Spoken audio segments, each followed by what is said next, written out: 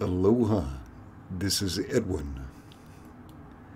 And are we broadcasting well? Why can we not see anything? There we go. Now we're broadcasting. That is fantastic. All right, so this is going to be part 2 of Storytime with Redwall. Now, Redwall is this fantastic series of books by Brian Jacques. Most of this is appropriate for children. Very young children might be a little bit put off with some of the violence in there. There is some violence in there. This is not a monetized stream. I do not own any of the rights to this. I did put, if you would like to support this series, I did put a link to Amazon. It's not an affiliate link. I don't make a dime off of it. I just wanted to do something fun and appropriate for families during I know a lot of people are having to stay at home now, so I wanted to do something fun and relatively wholesome. And let me double check and make sure that the stream is running okay. And is everybody able to hear okay? Where is my chat? Let's see. And let me know if the audio is okay, if there's any problems with the audio, and I'll make adjustments. And let me know if there's too much background noise. All right. All right, so we read, in the first part of this, we read chapters 1 through 5. So we're going to be picking up in chapter 6. If you're reading along at home, we'll give it, I am a little bit early, so we'll give it a couple more minutes to spool up. I'll make sure I'm set up, and hopefully all of you are doing absolutely great.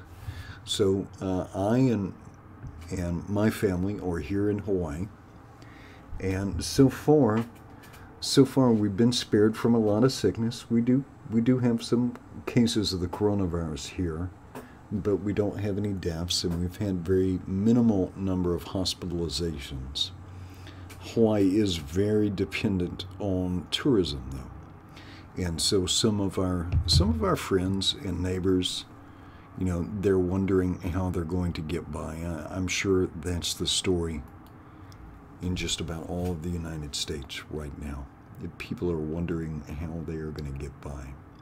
Hopefully there'll be some good news when the legislation is passed today, and hopefully that'll create some relief for people. But make sure to look out for your friends, your family, and your neighbors, particularly if you have some elderly neighbors. Right now maybe is not the best time for elderly people or people in poor health to be going to the grocery store, running errands and stuff. So if you can help some of your neighbors, please do that. All right, once again, we're going to be starting with Redwall. In the first part of this, we read chapters 1 through 5. We're going to pick up on chapter 6. I'm going to back up just a little bit into chapter 5 to get warmed up some.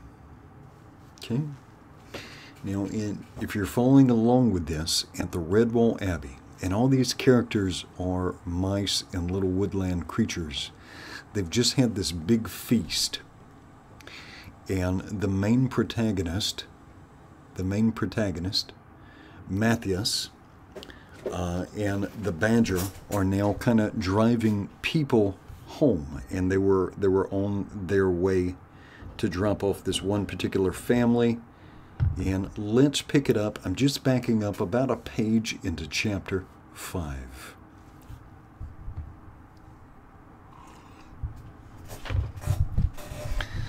The old cart rolled on gently down the long, dusty road. They were now over halfway to the ruined church of St. Ninian, where John Churchmouth lived, as had his father, grandfather, and great-grandfather before him. Matthias had fallen into a deep slumber. Even Constance is the badger pulling this cart. Even Constance was unable to stop her eyelids drooping. She went slower and slower. It was as if the little cart and its occupants were caught in the magic spell of an enchanted summer night. Suddenly, and without warning, they were roused by the thunder of hooves. Nobody could determine which direction the sound was coming from. It seemed to fill the very air about them as it gathered momentum. The ground began trembling with the rumbling noise. Some sixth sense warned Constance to get off the road to a hiding place. The powerful badger gave a mighty heave. Her blunt claws churned the roadside soil as she propelled the cart through a gap in the hawthorn hedge, down to the slope of the ditch where she dug her paws in, holding the cart still and secure, while John Churchmouse and Cornflower's father jumped out and wedged the wheels firmly with stones. Matthias gasped with shock as a giant horse galloped past, its mane streaming out, eyes rolling in panic. It was towing a hay cart, which bounced wildly from side to side. Matthias could see rats among the hay. But these were no ordinary rats. They were huge, ragged rodents, bigger than any he had ever seen. Their heavy, tattooed arms waved a variety of weapons: pikes, knives, spears, and long, rusty cutlasses. Standing boldly on the backboard of the hay cart was the fiercest. Standing boldly on the backboard of the hay cart was the biggest, fiercest, most evil-looking rat that ever slunk out of a nightmare. In one claw, he grasped a long pole with a ferret's head spiked to it, while in the other was his thick, enormous tail, which he cracked like a whip. Laughing madly, and yelling strange curses, he swayed to and fro skillfully as horse and wagon clattered off down into the night. As suddenly as they had come, they were gone. Yeah, Victor, and I'm talking to someone in the chat, I said I would back up just about a page right before we get into chapter 6. Just get warmed up a little bit from where we left off. Matthias walked out into the road, staff in hand. Stray wisp of hay drifted down behind him. His legs trembled uncontrollably. Constance hauled the Abbey cart back onto the road. Cornflower was helping her mother, and Mrs. Churchmouse to calm the little one's tears of fright. Together they stood in the cart tracks amid the settling dust. "Did you see that?" "I saw it, but I don't believe it." "What in heaven was it?" "What in hell, more like." "All those rats, such big ones, too." "Aye, and that one on the back. He looked like the devil himself." Seeing Matthias still stunned by what had happened, Constance took over the leadership. She wheeled the cart around. "I think it's best we head back for the Abbey," she said firmly. "Father Abbot will want to know about this straight away." Knowing that the badger was far more experienced than himself, Matthias assumed the role of second in command. "Right, Cornflower. Get in the cart and take charge of the mothers and babies," he said. "Mr. Fieldmouse, Mr. Churchmouse, up front with Constance, please." Silently the mice did as ordered. The cart moved off with Matthias positioned on the back, providing a rear guard. The young mouse gripped his staff tightly, his back to his charges, facing down the road in the direction the hay cart had taken. Now that's the end of chapter 5, so let's go right into chapter 6. Chapter 6. The horse had gotten away safely. It was the hay cart that suffered most damage. Bolting recklessly from side to side down the road, the blinkered animal failed to see the twin stone gatepost on its right. Skidding crazily, the cart smashed into the uprights. There was a loud splintering of shafts. As the horse careened onwards, trailing in its wake reins, tracers, and shattered timber. His lightning reflexes serving him well, Cluny leaped clear. He landed cat-like on all fours as the hay cart upended in the roadside ditch, its buckled wheels spinning awkwardly.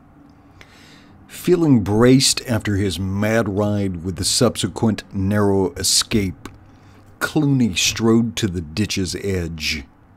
The distressed cries of those trapped beneath the cart reached his ears.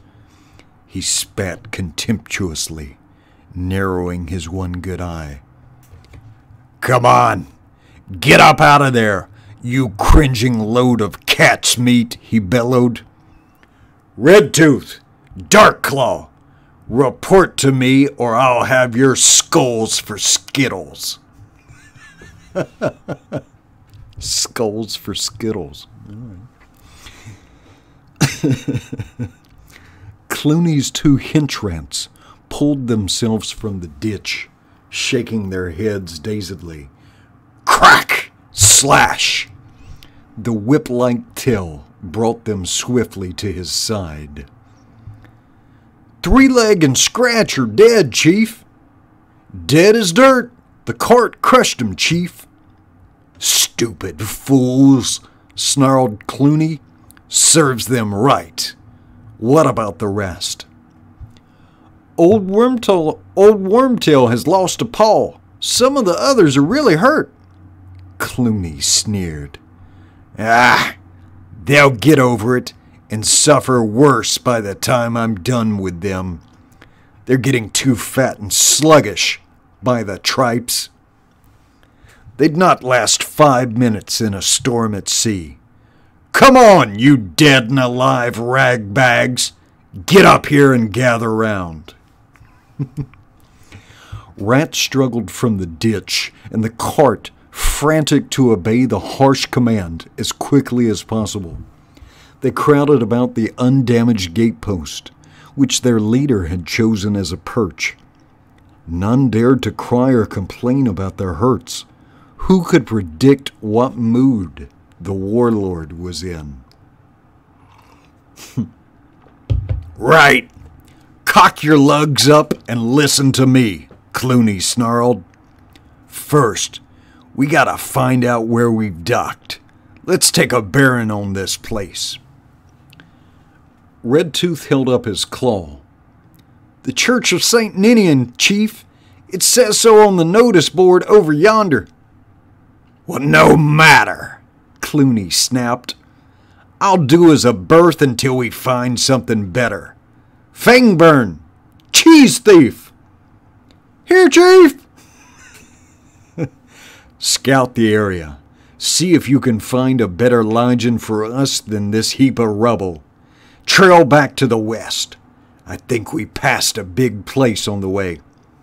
"Aye, Chief!" "Frogblood! Scumnose!" "Chief!" Frogblood and Scumnose. I love these names.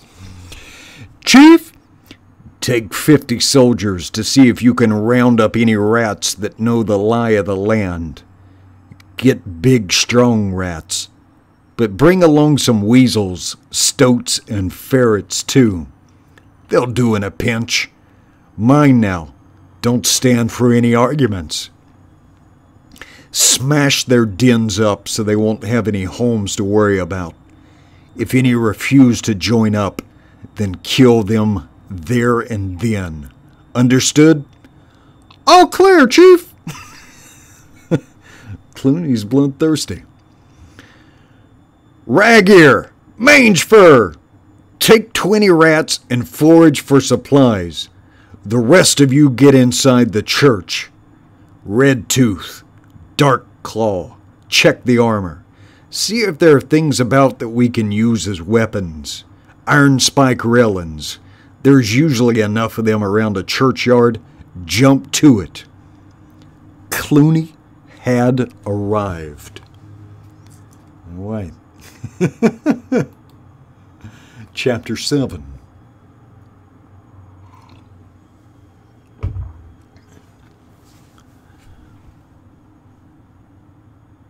Matthias had never stayed up all night in his life. He was just a bit tired, but strangely excited. Great events seemed to have been set in motion by his news. Immediately upon being informed of the haycart incident, the abbot had insisted upon calling a special council meeting of all Redwall's creatures. Once again, Cavern Hole, and Cavern Hole is this gathering area inside the Redwall Abbey, okay? Once again, Cavern Hole was packed to the doors, but this time it was for a purpose very different from the feast. Constance and Matthias stood in front of the council of elders. All about them was a hum of whispers and muttering. Abbot Mortimer called order, ding ding ding, by ringing a small bell. Pay attention, everyone. Constance and Matthias, would you please tell the council what you saw tonight on the road to St. Ninian's? As clearly as they could, the badger and the young mouse related the incident of the rat-infested haycart. The council began questioning them. Rats, you say? Matthias? What type of rat? Inquired Sister Clements. Big ones, Matthias replied, though I'm afraid I couldn't say what kind they were or where they had come from. What about you, Constance? Well, I remember that my old granddad once knew a sea rat, she answered. Going by his description, I'd say that's what they looked like to me. And how many would you say there were of these rats? Father Abbot asked. Couldn't say for sure, Father Abbot. There must have been hundreds. Matthias? Oh yes, Father. I'd agree with Constance. At least 400. Did you notice anything else about them, Constance? Indeed I did, Father Abbot. My badger senses told me right off these were very bad and evil rats. The badger's statement caused uproar and shouts of, Nonsense! Pure speculation! That's right! Give a rat a bad name! Without even thinking, Matthias raised a paw and shouted aloud, Constance is right! I could feel it for myself. There was one huge rat with a ferret skull on a pole. I got a good look at him. It was like seeing some horrible monster. In the silence that followed, the abbot rose and confronted Matthias. Stooping slightly, he stared into the young mouse's bright eyes. Think carefully, my son. Was there anything special you noticed about this rat? Matthias thought for a moment. Everyone was watching him. He was much bigger than the others, Father. What else? Think, Matthias. I remember. He only had one eye. Right or left?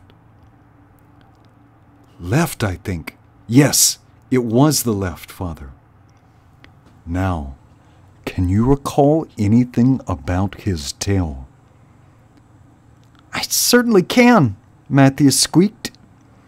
It must have been the longest tail of any rat alive.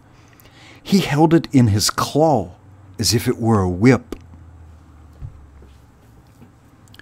The abbot paced up and down. before turning to the assembly.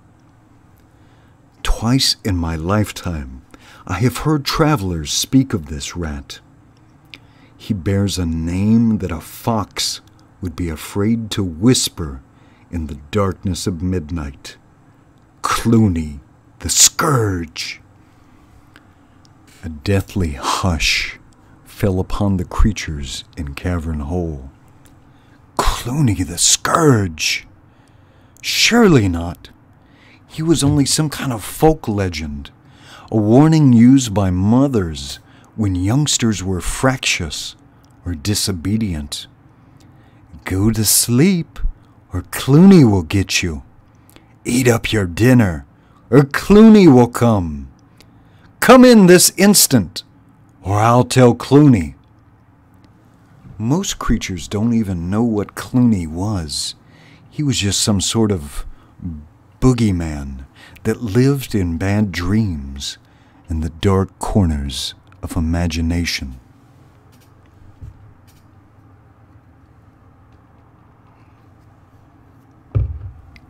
The silence was broken by scornful snorts and derisive laughter. Furry elbows nudged downy ribs.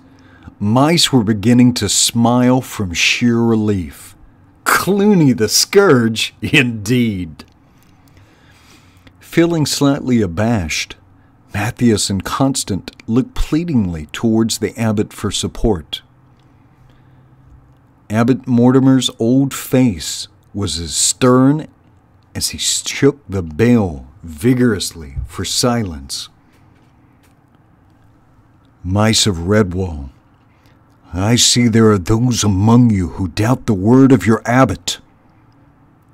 The quiet but authoritative words caused an embarrassed shuffling from the council elders. Brother Joseph stood up and cleared his throat. Good Father Abbot, we all respect your word and look to you for guidance. But really, I mean... Sister Clemence stood up smiling. She spread her paws wide. Perhaps Cluny is coming to get us for staying up late? A roar of laughter greeted the ironic words. Constance's back hair bristled. She gave an angry growl, followed by a fierce bark. Ah! The mice huddled together with affright. Nobody had ever seen a snarling, angry badger at a council meeting. Before they could recover, Constance was up on her hind legs having her say. I've never seen such a pack of empty-headed ninnies. You should all be ashamed of yourself, giggling like silly little otter cubs that have caught a beetle. I never thought I'd live to see the elders of Redwall acting in this way. Constance hunched her heavy shoulders and glared about with a ferocity that set them trembling. Now you listen to me.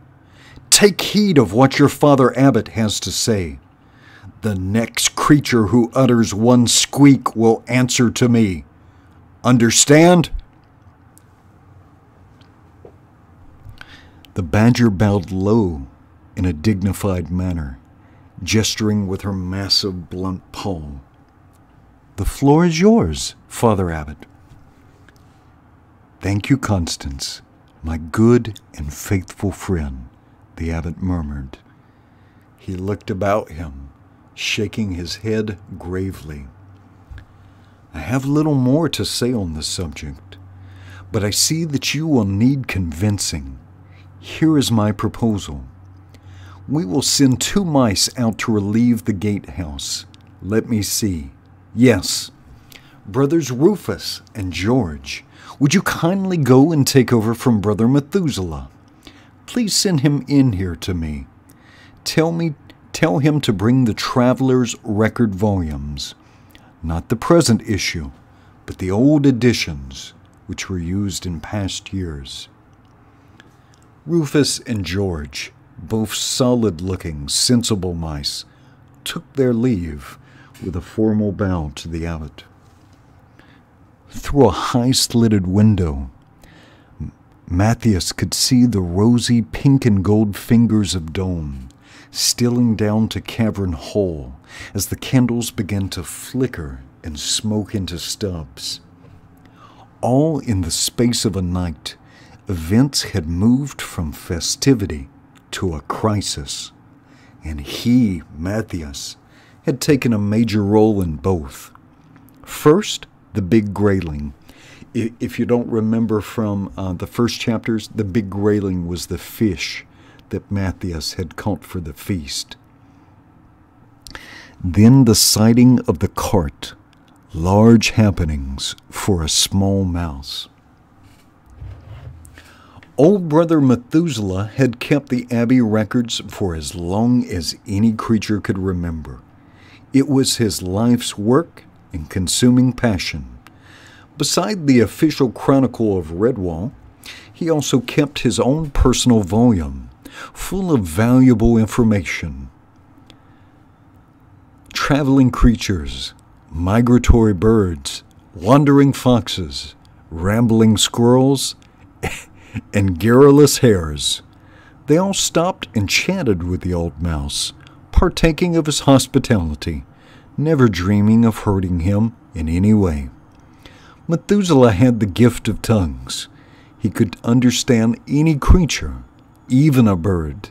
He was an extraordinary old mouse who lived with the company of his volumes in the solitude of the gatehouse.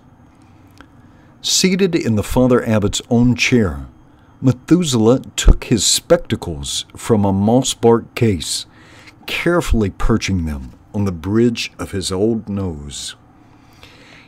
All gathered round to hear as he opened a record book and spoke in a squeak barely above a whisper.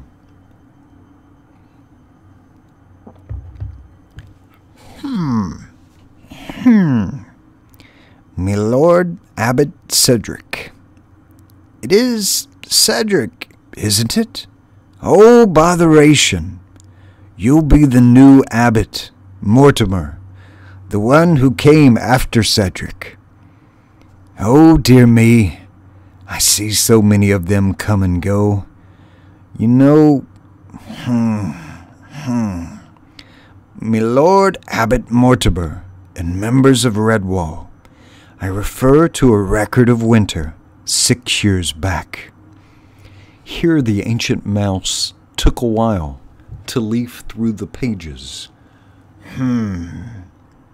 Ah, yes, here it is.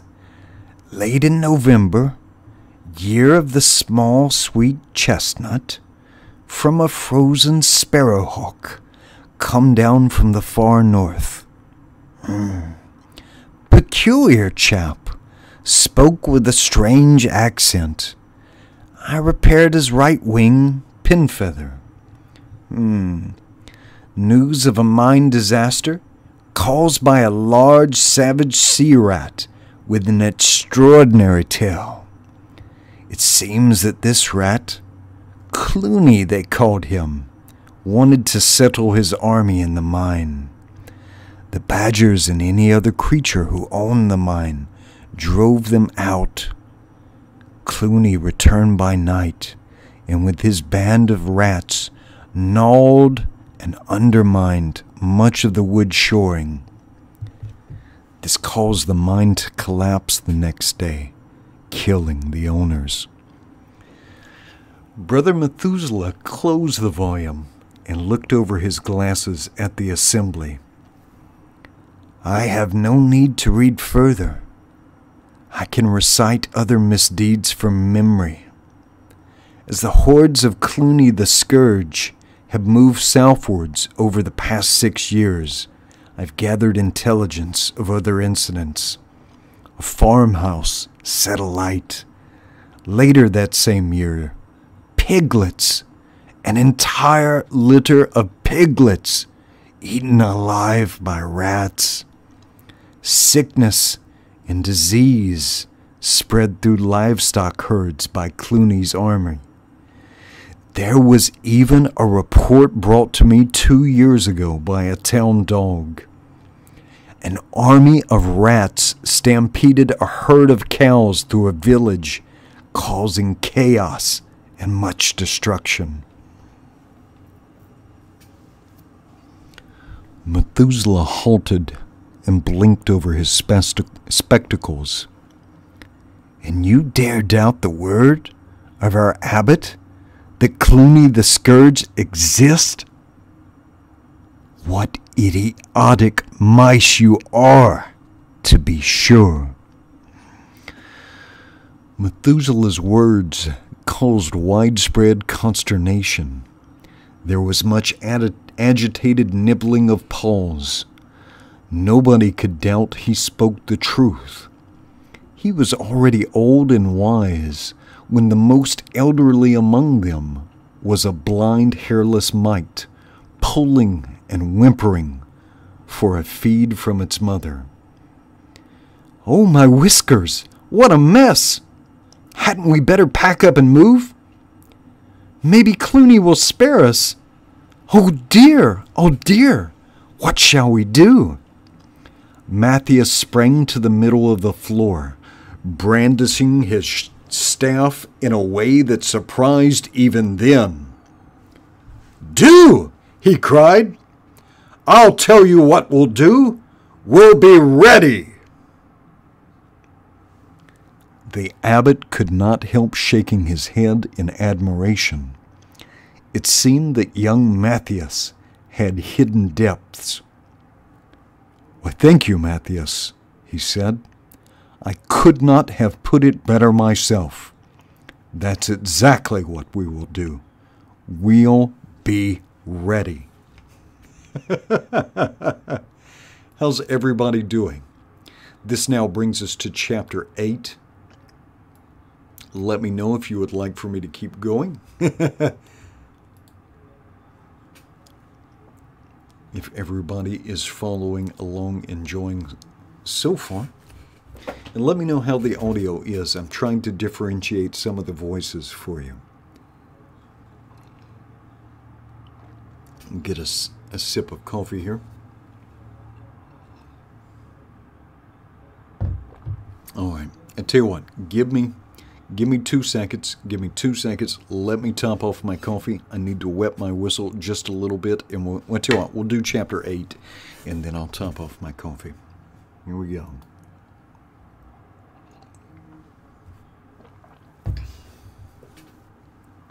Chapter 8. Cluny the Scourge was having nightmares. He had laid down in the church mouse's bed for a well-earned rest, while his army was going about its allotted tasks.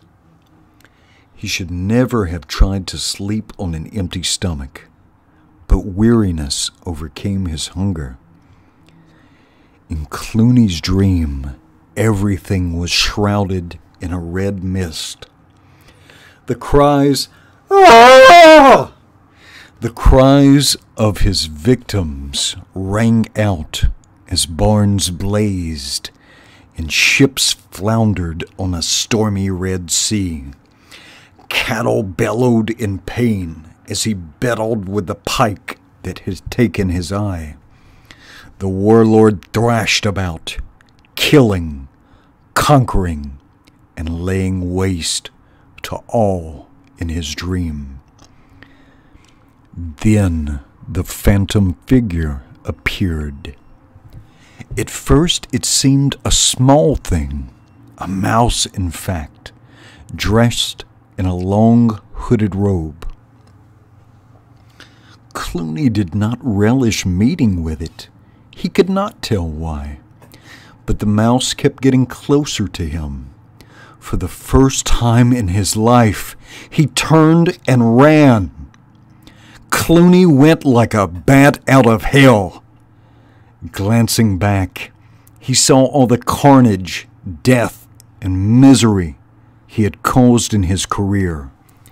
The big rat laughed insanely.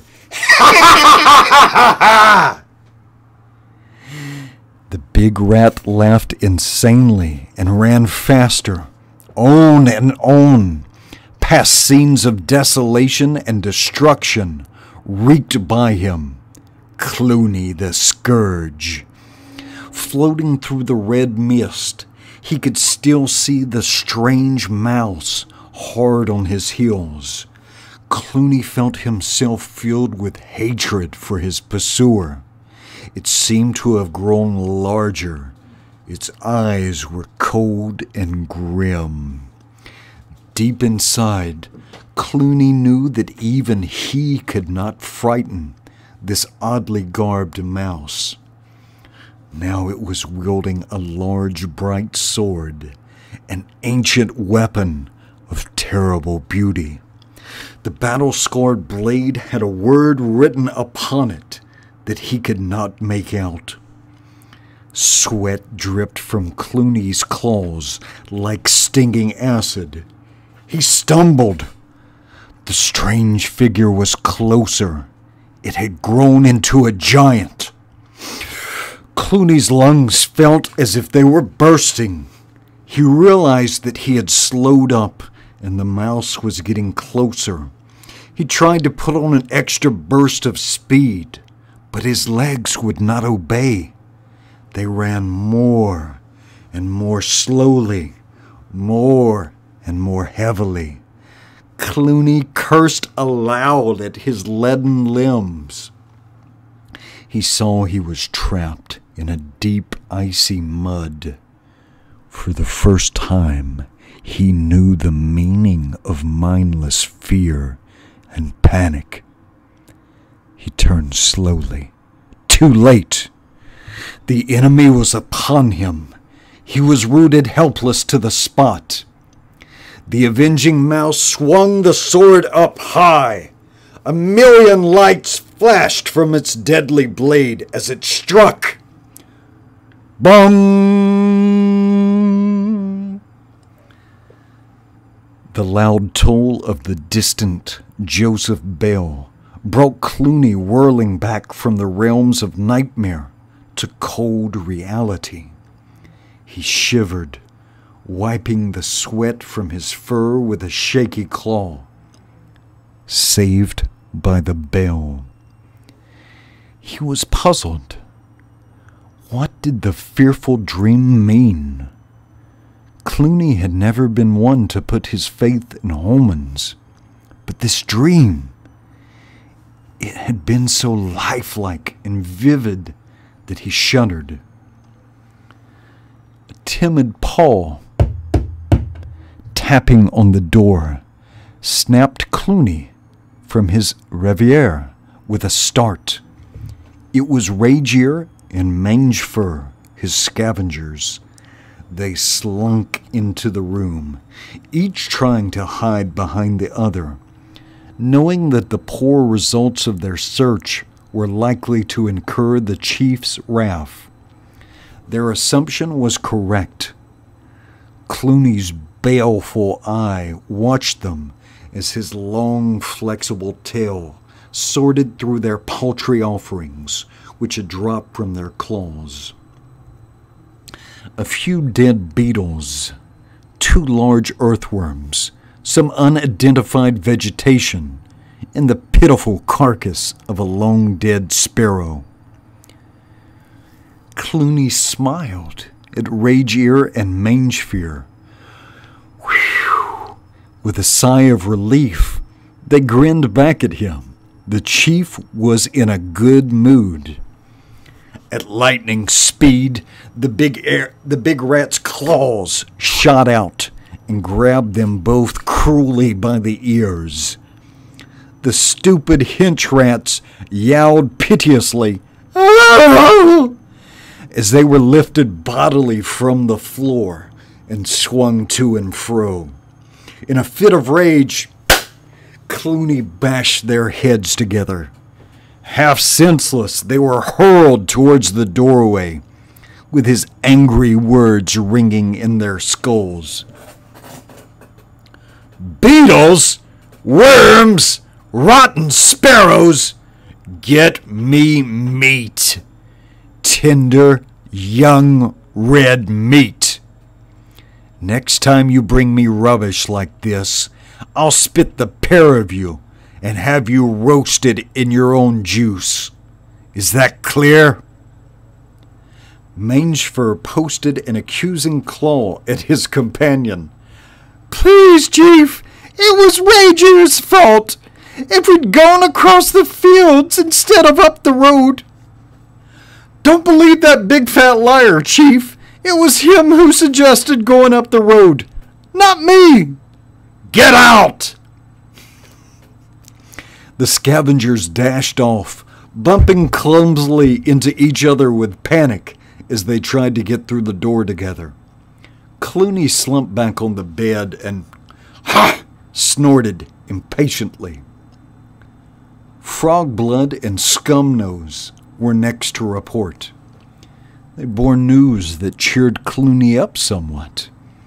They'd obtained over 100 new recruits, mainly rats, but with a good scattering of ferrets and weasels, and the odd stoat. There'd been some who needed convincing. These had been press-ganged by a savage beating from Frogblood, coupled with the threat of horrible death. They were soon convinced that the wisest course was to enlist in Cluny's horde. Others were hungry nomads, only too willing to join up with the infamous Cluny. They were greedy for plunder and booty, and pleased to be on what they were sure would be the winning side. Lined up in the churchyard, the recruits were supplied with weaponry by Redtooth and Darkclaw. Impassively, they stood in ranks awaiting the warlord's inspection. Cluny nodded his approval. Scurvy rats, hungry ferrets, sly weasels, bad stoats. Exactly what he needed. Read 'em the articles, Redtooth, he snapped. Redtooth swaggered back and forth on the churchyard paving as he recited the formula from memory. Right! Eyes front!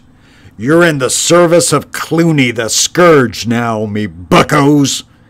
Desert, and you'll be killed. Retreat, and you're under sentence of death. Disobey, and you'll die. I'm Redtooth, Cluny's #1 rat. You will obey the word of your captains. They take orders from me. I take orders from Cluny. Remember that. Now, if anyone, two, or a group, or even all of you together want to try and beat Cluny and lead the horde, this is your chance. Without warning, Cluny charged headlong into the new recruits, lashing out widely with his scourging tail. He bowled them left, right, and center with his massive strength. Baring his teeth and slitting his eye, he whipped fiercely away until they fell back and scattered in disorder, hiding behind gravestones. Cluny threw back his head and roared with laughter. Ha ha ha ha! No guts, eh? Ha! It's just as well. I don't want dead uns on my claws before I find a proper battle for you to fight. And make no mistake, when the right time comes, I'll see you fight. Aye, and die too. Now raise your weapons, and let's see if you know who your master is. A motley collection of evil-looking implements was framed by the cloudless sky as wild cries rang out from the newly inducted recruits. Cluny! Cluny! Cluny the Scourge! That is chapter 8. Give me 2 minutes to top off my coffee, and we will go to chapter 7. Let me put this up on the screen. How's everybody doing so far, by the way? Let's see. And we'll make this. I just need a five minutes to get my coffee, and so you can go get yourself something to drink, and then we will pick up on chapter 9 if you are following along at home. All right. Put that right there just so everybody knows.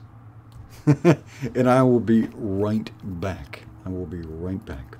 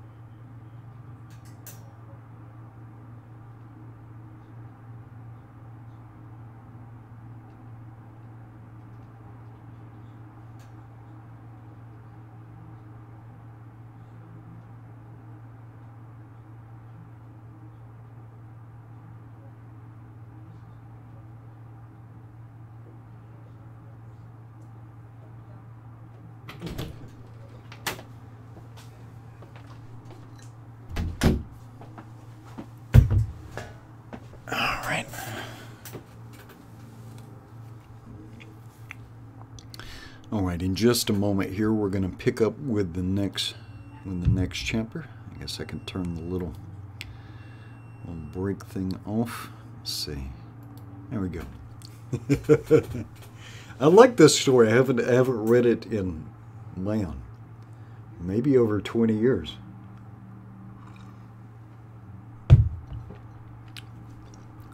Quite a bit of violence in it for a children's story. I don't think it's a young children's story.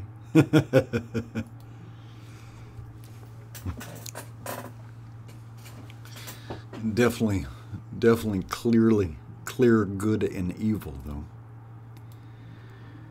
And how is everyone doing? Let me know when everybody's back, and we'll get going here again. Hopefully everybody is comfy.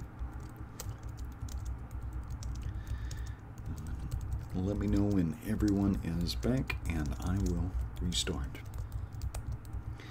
I should have, if I had been smarter, I would have started the stream with a full cup of coffee, something to wet the whistle.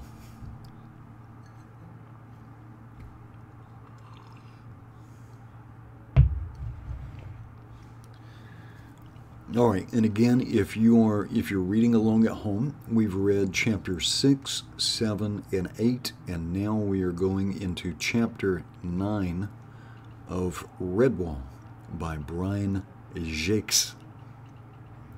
All right, there we go. So back at Redwall Abbey, chapter 9. Abbot Mortimer and Constance the Badger meandered through the grounds together. Both creatures were deep in thought. Had they spoken and voiced their thoughts, they would have mentioned the same subject, the safety of Redwall.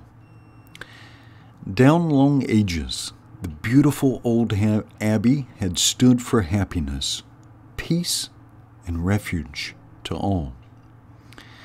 Diligent mice tended the neat little vegetable patches, which every season gave forth an abundance of fresh produce: cabbages, sprouts, marrows, turnips, peas, carrots, tomatoes, lettuces, and onions, all in their turn.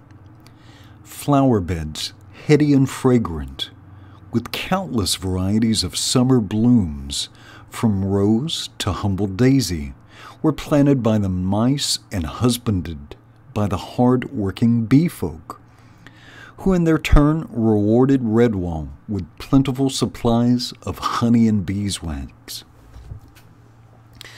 The two friends wandered onward past the pond. Early morning sunlight glinted off the water, throwing out ripples from the fish caught by the overnight lines, which were baited and left to drift each evening by Brother Alf. Ahead of them lay the berry hedges, raspberry, blackberry, bilberry, and the strawberry patch, where every August sleepy baby creatures could be seen, their stomachs full after eating the pick of the crop. Gradually they made their way around the big old chestnut trees into the orchard. This was the abbot's favorite spot. Many a leisurely nap had he taken on sunny afternoons, with the aroma of ripening fruit hovering in his whiskers. Apples, pears, quince, plums, damsons, even a vine of old grape on the warm red stone of a south-facing wall. Old Mother Nature's blessing lay upon a haven of warm friendliness. Now, with the threat of Cluny upon Redwall, the two old friends assessed the beauteous bounty of their lifelong abode. Sweet birdsong on the still air tinged Constance's heart with sorrow and regret that this peaceful existence would soon pass. Gruffly, she snuffled deep in her throat, blinking off a threatening teardrop. The abbot sensed his companion's distress. He patted the badger's rough coat with a gentle paw. There, old girl. Don't fret. Many times in our history has tragedy been forestalled by miraculous happenings. Constance grunted in agreement, not wishing to disillusion her trusting old friend. Deep within her, she knew a dark shadow was casting itself over the Abbey. Furthermore, it was happening in the present, not in the bygone days of fabled deeds.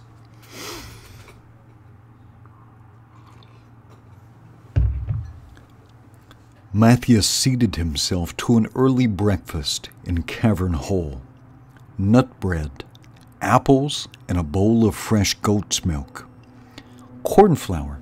Now, if you don't remember, or if you're just getting caught up, Cornflower is a pretty young mouse, and Matthias seems to be a little bit infatuated with her.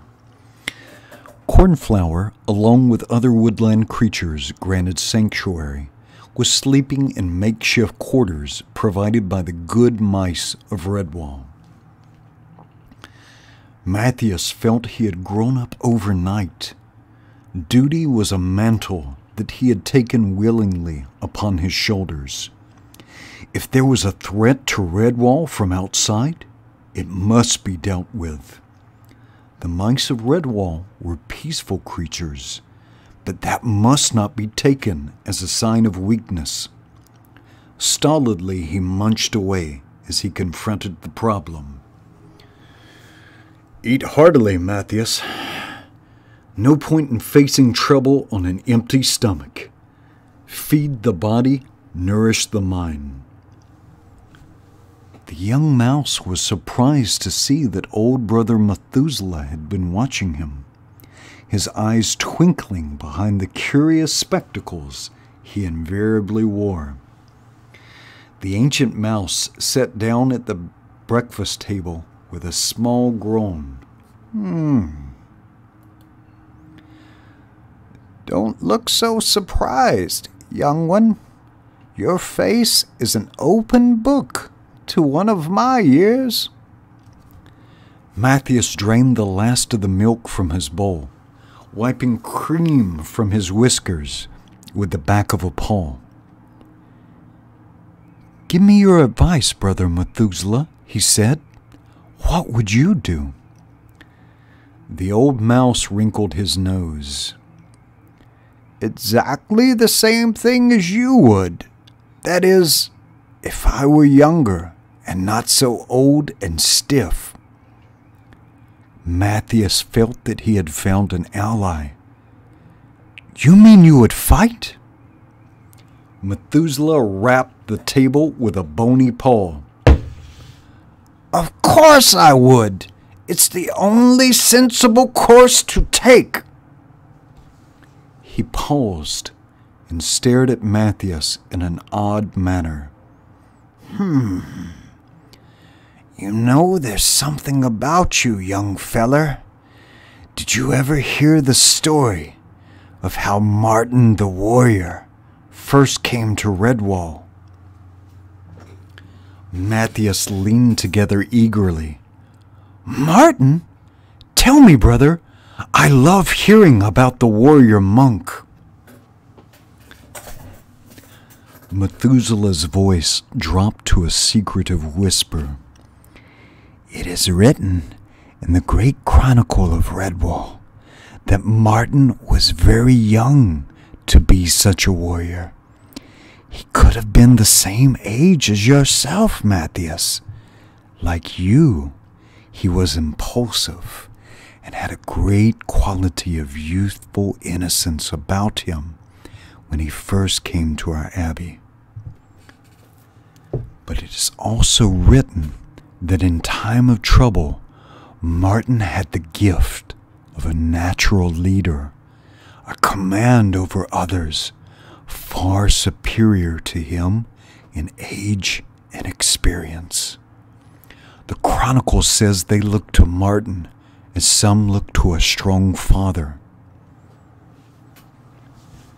Matthias was full of wonderment, but he could not help feeling puzzled. "Why do you tell all this to me, Brother Methuselah?"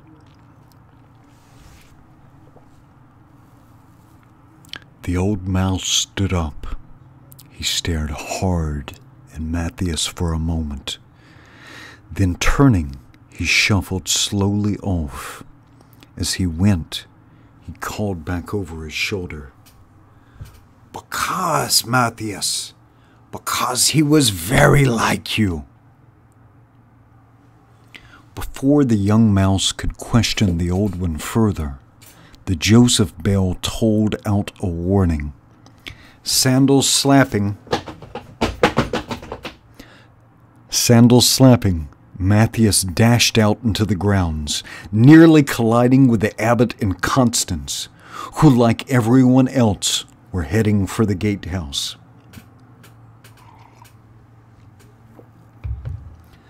Brother Rufus and George had an incident to report.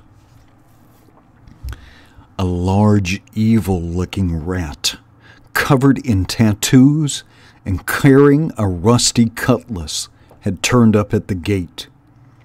He had tried to gain entry by pretending he was injured. Limping about, the rat explained that he had been in a hay cart that overturned into a ditch.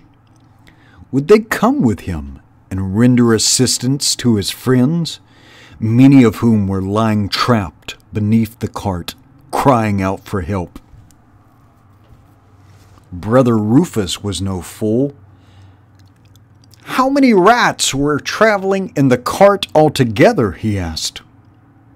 "Oh, a couple of 100, came the glib reply.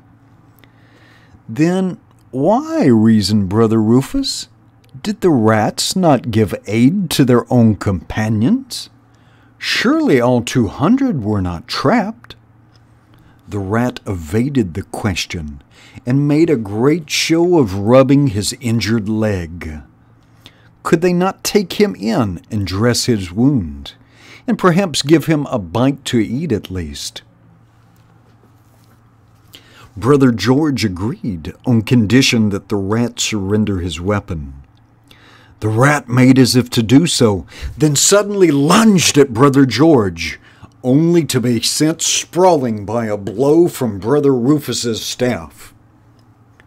Realizing that he was up against two big, competent mice who would stand no nonsense, he became abusive and bad-mouthed. "Ha!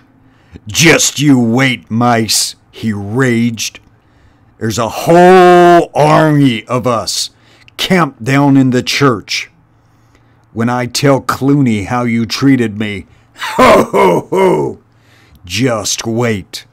That's all. We'll be back. By Fang we will." With that, he slunk off, cursing all mice. The grim news was digested in silence by the assembled creatures. Mrs. Churchmouth began sobbing. Oh, dearie me! Did you hear that, my dear? They must be living in our home at St. Ninian's Church. Whatever shall we do? Our dear little home, full of dreadful rats. Mr. John Churchmouth tried to comfort his wife as best as he could. There, hush now, missus. Better to lose a house than lose our lives. A good job we got sanctuary here at Redwall. But what about the other creatures in the area?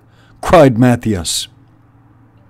Sensible mouse, said Constance. Is Ambrose Spike anywhere about? I think Ambrose Spike is either the hedgehog or the porcupine. Sensible mouse, said Constance.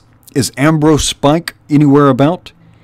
He'd better do the rounds and tell them to sanctuary here at the Abbey as quickly as possible. Spike will come to no harm. Once he curls up, there's nothing that can touch him. This idea was greeted with enthusiasm. Brother Alf went out to find the hedgehog.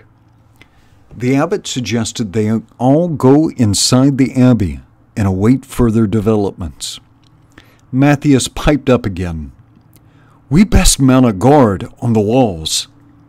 One of the older mice, Sister Clements, chided Matthias as an upstart. Her voice was stern and condescending.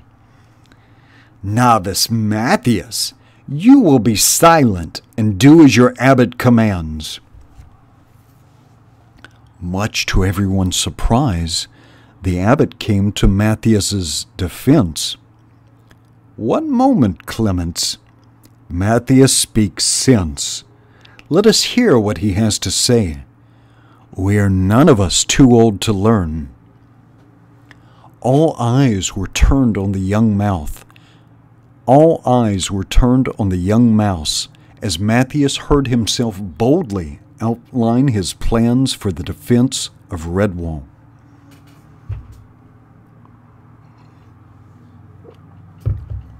It was 11 o'clock on that glorious June morning. Mossflower Wood and the meadowland stirred to the brazen voice of the great Joseph Bell. John Churchmouth heaved on the bell rope as he has been told to by Constance and Matthias. Bong, boom, bong, boom.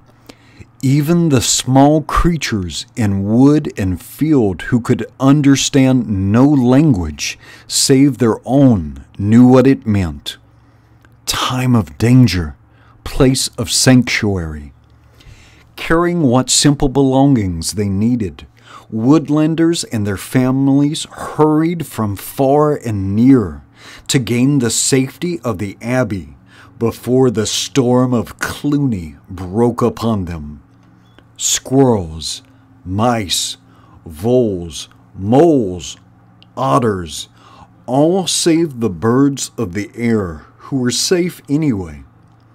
Up the long dusty road they came, mothers protectively herding young ones, while fathers provided a rear guard. Brother Methuselah stood at the gate with the abbot. He translated fully to each group of the creatures the abbot's message, in turn construing back to the father abbot their grateful thanks with pledges of help and loyalty to Redwall Abbey. For what creature had not been freely given the aid and special knowledge of the kindly mice? All knew that they owed their very existence to the abbot and his community.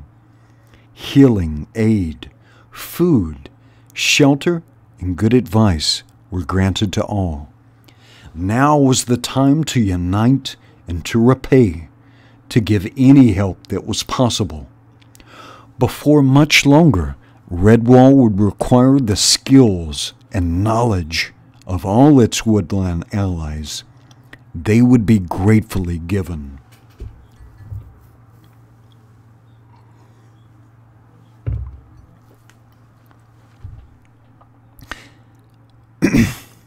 Matthias and Constance stood on top of the high perimeter walls, watching the road.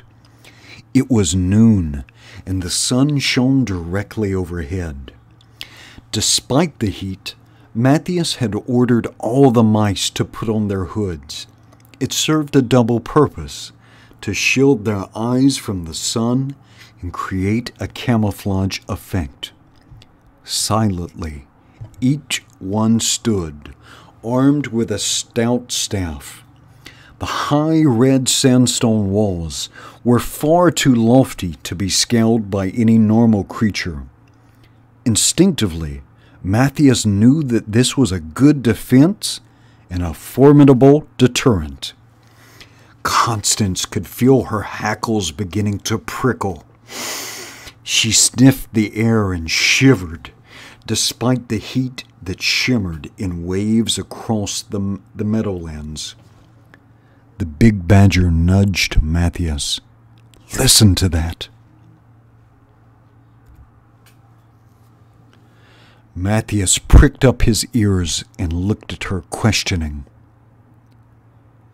"Even the birds have stopped singing," Constance said quietly.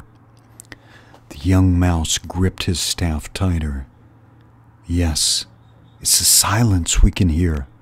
The grasshoppers have gone quiet."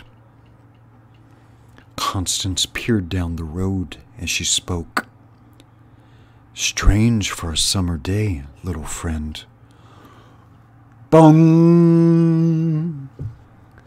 Every creature standing on the ramparts twitched with fright as the loud voice of the Joseph bell rang out, and John Churchmouse shouted from his position high in the belfry, "They're coming!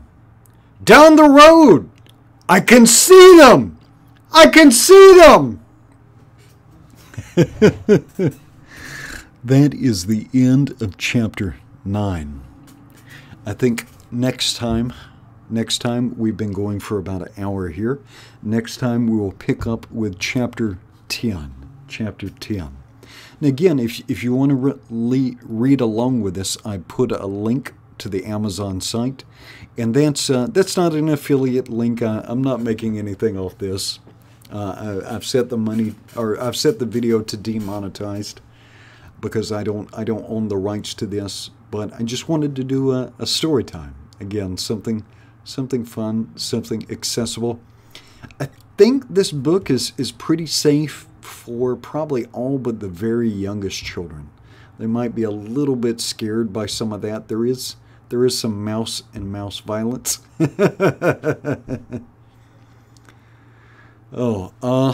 Tomorrow, let's see, tomorrow is Friday. I may not do a stream on Friday. We'll see how that goes. If I don't do one on Friday, I will probably pick this back up Saturday. And then Saturday, since I have a little bit longer, maybe I will try and go for about 2 hours. But we'll start back up on chapter 10 when we pick up. Anyway, Thank you for all for hanging out with me. Hopefully you're enjoying this story as much as I am. Again, this is Redwall by Brian Jacques. Anyway, until we meet each other again, I wish you a good night, aloha, and God bless you all. Good night.